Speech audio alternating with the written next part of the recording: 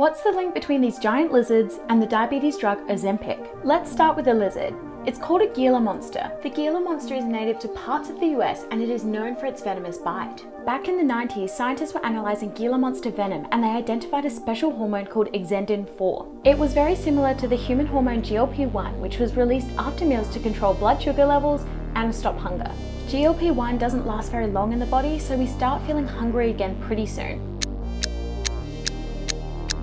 So scientists use exendin-4 to make diabetes drugs with long-lasting control of blood glucose levels. And this gave rise to later drugs which also mimic GLP-1, like Ozempic.